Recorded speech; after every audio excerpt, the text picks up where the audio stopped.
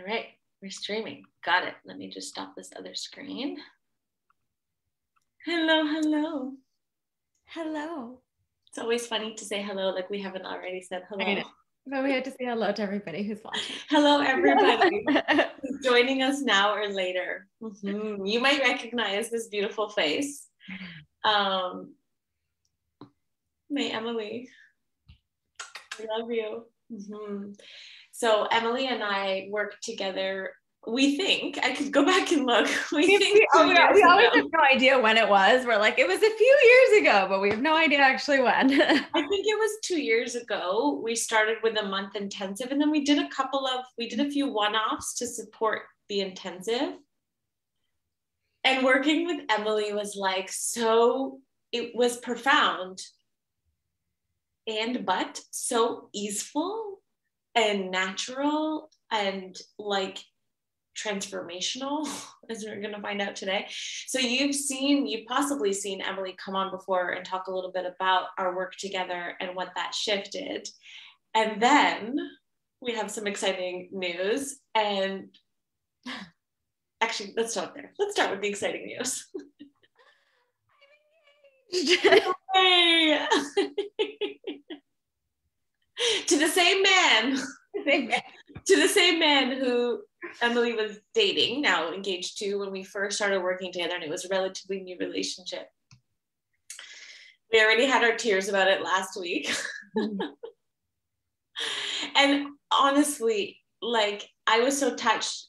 Emily reached out to me saying, "Do you want me to like share an update and share again about my experience?" And, I was like, I would love that. That would be amazing. I also love to paint the picture of what's possible, whether even if you're observing just in the Facebook group, and that's as far as we'll ever go together. Maybe we can actually start with nothing that has nothing to do with me. How you and, can we say his name? Randall, yeah. Yeah, how you and Randall met. Because I think that's like a really beautiful inspiration and opening to what can be possible. Yes. So I had just moved back after about 5 years of like full-time travel all over the world to Chicago. And I was actually hadn't officially moved back. I was like considering if I was going to move back. I'd been back for a few weeks and I was thinking about signing a 6-month lease, my first lease in 5 years. And I was sitting in a coffee shop, and I actually had been at this coffee shop earlier that day. But I had left to go to a yoga class, and I had a little bit of work. I just started my business a few months earlier, so I had a little bit of work I wanted to get done. And so I went back to this coffee shop. It was called Three Greens. And this coffee shop had this big communal table. And so I was sitting at this big communal table, and I was actually kind of on a coaching call with my cousin at the time. And I'm coaching her, and we're talking for like a long time, like 45 minutes. And I'm like really loud on the phone, so anybody who's like sitting next to me, I'm like shouting. And there's lots of people who are kind of coming in and out of this communal table. And I hang up the phone, and sitting literally right in front of me, across from me, is this man. And as soon as I get off the phone, I realize he's been eavesdropping on my whole conversation. And I realized, like, okay, this guy's been, not only has he been eavesdropping, like, I'm pretty sure I saw like him get a salad. He's like been eating a salad and just like watching the TV show of Emily. And right when I get off, I had been planning a wellness retreat at the time called The Deep. And so he just goes, "So you plan wellness retreats? Tell me about that." And and we started chatting, and we talked about, he also meditates and is a journaler. So we started bonding over meditation and journaling. Apparently I was the first person he'd ever told that he meditated. He'd never told anybody that before. And we ended up sitting in this coffee shop for like 3 hours, just chatting and hanging. And then that ultimately, it was like a beautiful Chicago day. It was June 7th, 2019. It was this really, really beautiful day, and it was Jazz Fest. And so we'd been talking about Jazz Fest and going to Jazz Fest, and we just decided, and honestly, I can't remember if he asked me or if I asked him or if it was just like in conversation, but we just decided to go to Jazz Fest that night, which is, I guess, technically like our first date. And we ended up spending the whole weekend together. And yeah, there's more to that story, but that's how we met. Yeah, I love that. I love that because even when I'm working with women who are calling in love, I'm like, like be online, go out in the world, like just open to connection. Mm-hmm. And you like, I can just imagine if I am a stranger or like whether I'm a woman or a man and I'm sitting next to you at a coffee shop, I would want to be all up in your business. I would want to be so close to you. And it's the vibe you give off. Like, I would just want to know, like, who is this woman and how can I know more about her? Yeah. Well, the craziest thing is like literally a couple days before I had a conversation with a new friend. I'd met this new friend and I had said to her, I relationships, and I'm sure we'll get into this, had always kind of been I would call it my black box. Like I'd done a lot of healing work up until that point. I'd been on my personal growth journey, but like romantic relationships was really the thing I still had like not touched. And I was in conversation with this new friend and I was like, well, I just started my business. Like I can't have a new relationship and build a business at the same time. And she was just like, why not? You're right. Like, why not? And it was like, those conversations where all of a sudden it just something like clicks in and shifts. That conversation, I remember I left that conversation. I was like, yeah, why not? And so like, I was on this little kind of like energetic high, literally just from that conversation. And I remember it was like, that was the next day or 2 days later. And I remember I was in the world. And for the first time, I think maybe ever, but definitely in a long time, I was like actually open. I like felt open to like meeting people. I remember I like saw some other guy on the train and I was like, thought he was, I was like, right. And so that was, I think one of the like interesting parts about that is like, I really hadn't been open for so long. Yeah. And it was like that second, that shift of like, I'm ready. And all of a sudden I'm open to this. And it was like, boom. Yeah. That's so wild. Okay. So you mentioned the black box. Let's talk about the black box because I remember that coming up in our month intensive. And so however much you want to say, like what the black box was for you, what it represented, and then what started to help you open the box. Yeah. Okay, so a little bit of context for our relationship. So we dove in really fast, the two of us, and we'd spent that whole weekend together, and we were dating, like calling each other boyfriend and girlfriend by like day 5, the next Tuesday. Right. So things like moved really, really fast. He had literally the day before, had ended something with someone who he'd been on and off with for 5 years. So he had just come out of that, and that ultimately like was really triggering for me in a lot of ways early on in our relationship. Yeah. And he probably needed more time to process that, and he didn't have it because he was all of a sudden in this like serious relationship with someone who he like thought he might want to marry, right? So there was just kind of a lot of stuff that really started to come up, and it ended up being, it was so triggering, and it caused me a lot of anxiety for the first few months of our relationship, to the degree that we ended up breaking up in October. So we started dating in June, we broke up in October. And when we broke up, it really had just gotten to a point where like I was really anxious. I could tell he wasn't over this person and needed to like process that. And like that felt really bad to me and really triggering for me. And so it just like, it was like I needed space from that, and I needed to be out. So we broke up. And I was devastated. I was like really, really sad, like sadder than I'd ever been about anybody. Like this was somebody that I really cared about. I really loved. And I really he was the first person. I'd been in a lot of relationships, but I'd never been in a relationship with someone who it felt equal, who it felt like this is somebody that I actually I would want to marry. Up until this point, I never thought I was going to get married. I didn't want to get married. My parents had a miserable relationship and then got divorced. I sort of had in my head that like, I didn't like marriage equal misery, and I didn't want that. And so to finally meet someone who I thought I could actually really build a beautiful life with, and then to have it not work, it was like equally as devastating. It was like just as devastating. So we broke up, and I'd say like a few weeks later, probably within a month, he reached back out. And in that time, I will say, I'd started to do a lot of research and sort of started doing my own healing work on myself. I knew I had some childhood traumas coming up. I knew that there was like a codependency where if he was anxious, I would feel his anxiety, and then I would be anxious and I would think it was about me. So it was like this anxiety cycle that I was in. I started to study attachment styles. I knew that I had some anxious attachment tendencies that were coming out, and he had some avoidant tendencies that were coming out. So we're kind of in that cycle. And so I started studying kind of all of this stuff. And I knew that like I was contributing to sort of this. I knew there like I was playing a role in this, right? Like in terms of how this relationship was feeling. And I felt incredibly caught in a loop. Like I felt very caught in this pattern.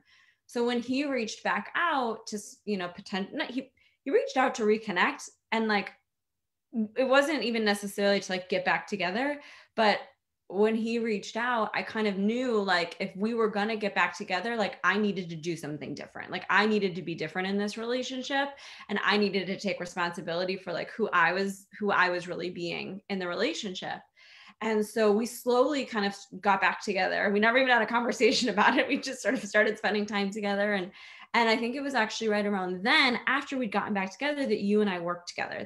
Because I, at that point I was committed. Like I was like, I need help with like really becoming who I want to be in this relationship. I need help with really healing some of this stuff.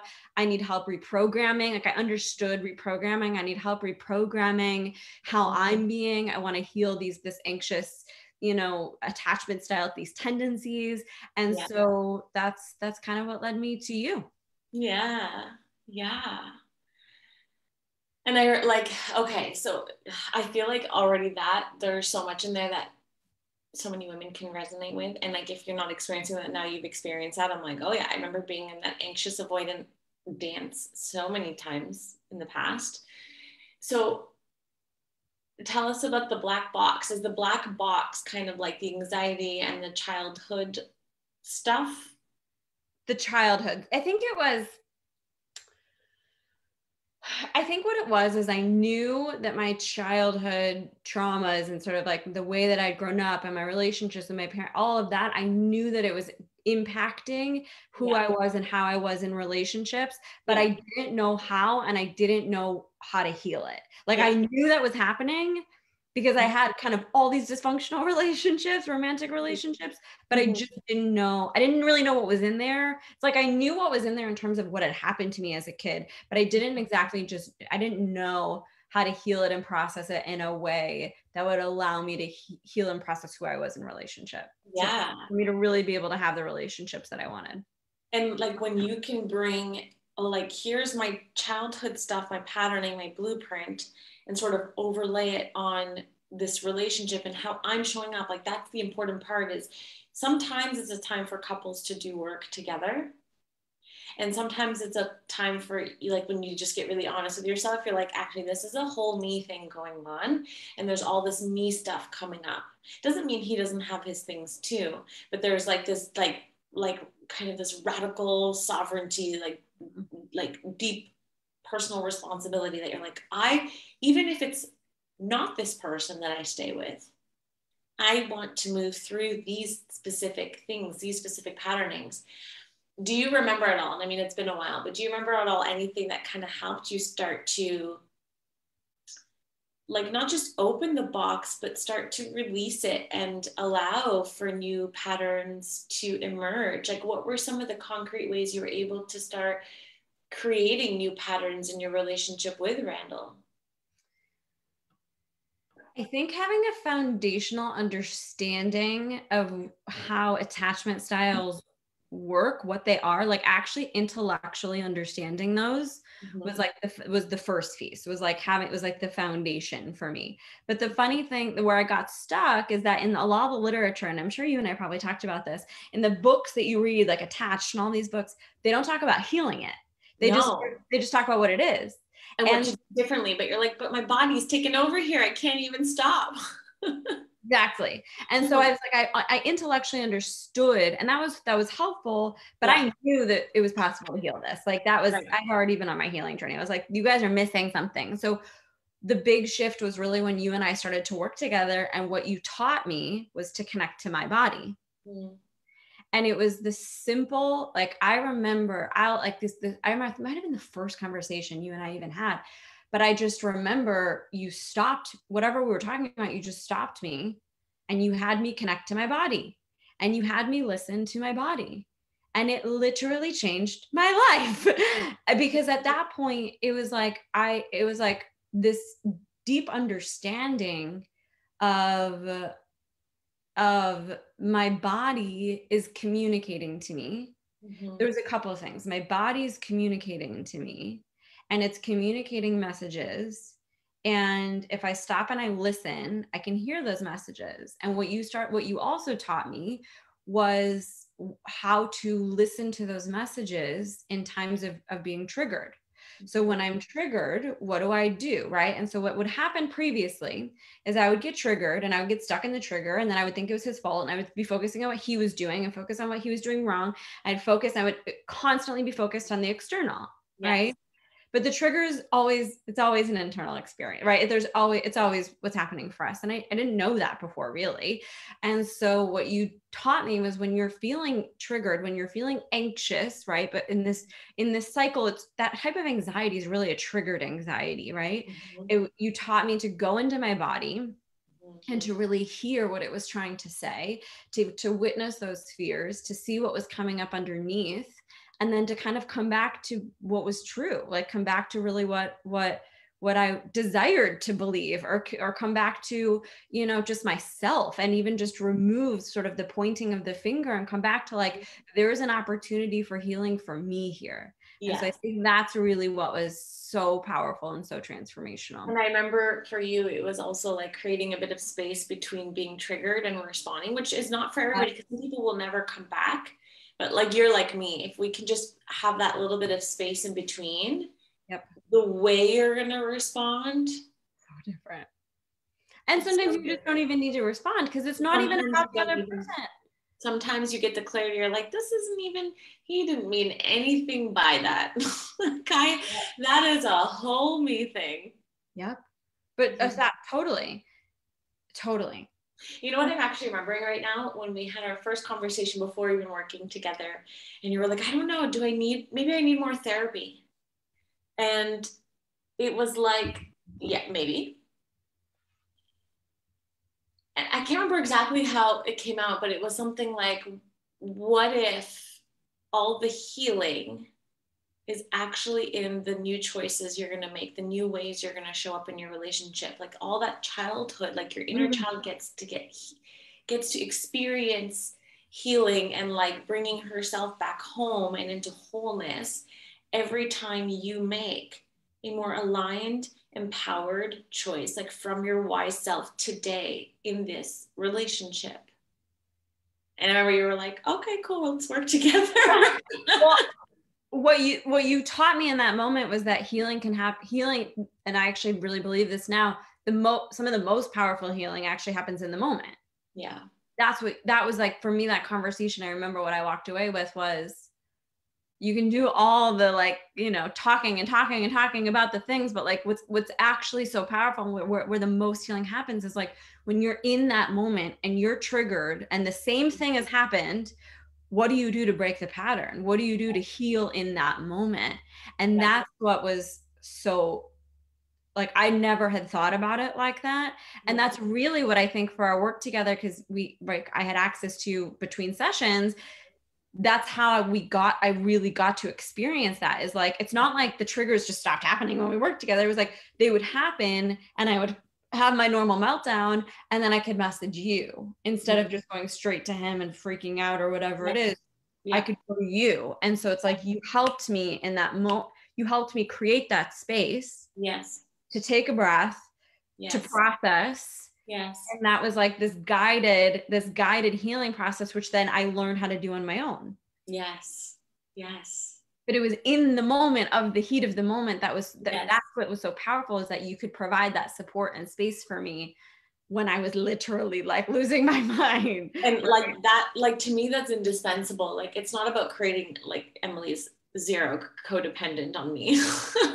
Like, it's not like you developed a dependency on me. Yeah. It was just this repatterning, this practice. Like, I am devoted. I want to create a new way. Like, it's that piece around like one-on-one coaching or even an inner circle, like that support in between. Like, let us be with you. Eleni, I don't know if you're familiar with who Eleni is, but she's a support coach in inner circle for one of the groups. There's 2 groups, and she would refer to it as the exorcism. Like, when she went through inner circle and she wanted to go back into a pattern, and we'd all be there like holding her and pulling her back, like, you can do this. Like, let us hold you and hold you to the vision versus letting you go right back into old patterns. I love that. How do you see, like, what do you see now, like, in your beautiful relationship? I mean, maybe you could tell us a little bit about your beautiful relationship. Like, I feel like it's just so inspiring. Like, the life you're living right now together is also very different than what you were living when we first started. So different. This feels worlds apart almost. Yeah. Well, I guess I'll sort of talk a little bit about the transition too. I would say, like, things shifted really fast after that in terms of how I felt in the relationship. Like, I remember for like through this whole kind of piece, like, again, I was so focused on what he was doing wrong or what he wasn't giving me. Yeah. And you really helped me start to shift into what he was doing, which was like, and who he was, and the beautiful things about him. And it was like, I'd somehow, even though I was like totally in love with this person and really wanted to be with this person, it was like I had this lens on for a while that was like, all the things he's doing wrong, right? And you helped me shift that lens. And so I think the combination of that, like all the work that we did together and all these different things, pretty soon, like, all I could see was this like wonderful person in front of me. Like, all I could see was this like magical, wonderful human. Excuse me. That's okay. Take your time. And like, we got back together. That transition was probably November, December of that year. We started talking about moving in together like a few months later. We ended up moving in together in July of 2020. And it was so fun and so easy. We found like our dream place. We built this beautiful home together. And then, sorry, like a little tickle in my throat. It's so uncomfortable. I know the feeling. Let me speak. And honestly, I think it was like really after that like, it was like we were just in a totally different relationship. Like, we were just, it was like a different, I saw him so differently. It was like a totally different relationship. Like, this is like so weird, but I remember like there was this moment where I like saw him. We'd been together like a while at that point. All of a sudden, you know, things had really been starting to go really, really well. And I just remember thinking like, you're really funny. Like, he's like one of the funniest people that I've ever met now. Like, he's known for that. Like, people know him to be, but he's this quiet funny, and he's so quirky and weird. So you have to like really have an ear out for it. But if you have an ear out for it, he's like the funniest person you've ever met, and he'll make you laugh all day long. But for so long in the beginning of our relationship, I like couldn't even see that. I like couldn't even, you know, and so it's like I wasn't even able to see the like wholeness of this person. And so all of a sudden it was like, I don't know, it was like this like cloud had been lifted, and I just saw this like this funny, amazing, like supportive, like human. And yeah, our relationship just completely changed, like not just blossomed, but like changed. Like it was like a different relationship. So we moved in together, we lived together for about a year. And then I had been traveling for so long. I always loved traveling, and he had done a little bit, but he wanted to travel he wanted to do kind of the travel that I'd done. So we put all our stuff in storage and we started traveling. August of last year, we did 4 months in Africa, and then we did a few months in Mexico, and we've been in California now for this summer, trying on different places to live. And so we're kind of exploring where we want to live, and we're going to do some travel in Asia again for a few months early next year, and then park ourselves somewhere in California at some point next summer. Oh, I love it. Any date for the wedding? No, we need to start planning. We keep looking at each other and we're like, should we plan this wedding? It can feel overwhelming. it's, you know, we'll start the process soon. I think we know we want to do it somewhere international, probably Mexico. We want it to be somewhere relatively easy for people to get to, but Yeah. we're big international people. So somewhere Yeah. abroad, but we're excited. Yeah. But really, I think like the biggest thing, the thing that like, if for anybody who's watching this is like, I think I had in my head that if the beginning isn't like a honeymoon, you know, Mm. it's like you think that if the beginning is not a honeymoon, that there's like, then it can't be the right relationship. Yes. And I Yes. do think that people don't talk about that enough, that like sometimes that's just not how it is. Like the beginning is you're healing and he's healing, and you're figuring out how to be in a romantic relationship in a way that you've never done before, especially if it's the person that you want to be with forever. It's like you're showing up Totally. in a different way, right? Yeah. There's higher stakes, right? Totally. And so, you know, for some people, if the beginning is honeymoon and that's where that's great. But just because it's not in the beginning doesn't mean it's not right. And Yeah. like, I can't even, it's like I can't even remember now exactly even how it was back then, but I just know it was so different. Like it was Yeah. so different. And so I'm just forever so grateful to you and to the work that we did and to that period of time, because like this is the gift of my life. Like this is, I call this the like unicorn magic dream. Like this is the thing. I never thought I would meet the person. I never thought I would get married. I knew I had so many issues around this thing. And so to be able to be here, to be engaged to this person, to be in this beautiful relationship with this man, and to know how that it wasn't just easy in the beginning, that I really had to grow to create the relationship that I dreamed of, is just, you know, it's something that I'll forever be grateful for, because it wasn't easy. But you know, just I want that. I hope that gives hope to anybody who might be He's your feeling. expander. This is what I like just feel so much, is he's your expander, and we want it to be like right away, all seamless. And sometimes it is, but a lot of the times it's going to bring up your stuff. Mm-hmm. And what a blessing. Mm-hmm.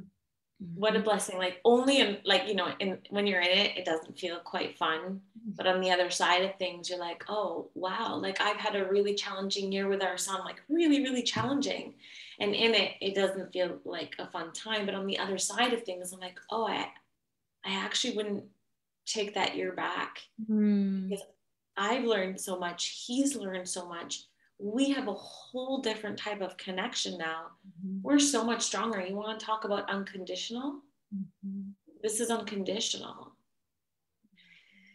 I love that. I love it so, so much. I love your honesty and your openness. And I appreciate you just sharing this story. And I'm so excited to witness what continues to unfold.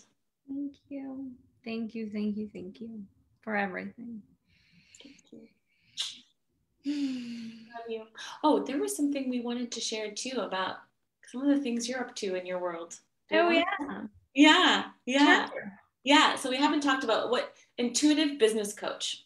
Yes. I I mean, should introduce that at the start too. But this okay. is one of part of Emily's magic. Um, I'm an intuitive business coach, and what I You wanted to are. share is who I am. I have an incredible class coming up. I have a mini program coming up, and it is called Soulful Sales. Mm. And I created this class specifically because I'm wildly passionate about coaching. Like, what, as you can tell, like You I've love it. experienced the transformation that is possible with coaching. I love being a coach. I love this industry. I love coaches. I love us. I love who we are and what we do. I think it's so powerful. And I see in my conversations with coaches as an intuitive business coach that being able to invite people into our offers in a way where we feel good and we feel confident and we feel excited is one of the biggest challenges. Mm-hmm. And so I've created this mini program to really help coaches build confidence around inviting people into their offers, because that's literally where our impact happens, is in our offers, is in our containers. So I have this, it's completely free. It's a free mini program called Soulful Sales to really help you build confidence around inviting people into whatever offer you have, whether it's a program or a mastermind or one-on-one. It is happening in 2 weeks. Yeah, can you leave us the link underneath Yeah, the video? I will. I honestly, Emily, first of all, Emily is a projector. So by default, she's just makes an exceptional coach. And one of the reasons, and I wanted to say this earlier, is one of the reasons our work was so powerful is not because of me. It's because of who you are and how you show up to the sessions and your openness and your curiosity and the way you integrate, which I already like are the markers of an exceptional coach. So I have quite a number of coaches in this group. So for whoever's watching this, and maybe actually I'll grab the link and send it to a few people as well, like just check out Emily's magic. Like I'm not saying she's truly such a gift, such a gift. So yeah, look that up. Mm-hmm. Ooh, you froze. I love you. Thank you so much. I love you too. Okay, we'll say we are back. We'll say bye to the group, and I want to say bye to you personally. Okay. Lots of love, ladies. If you have questions for me, if you have questions for Emily, please leave them. Just tag us below. Bye. Yeah. Yes.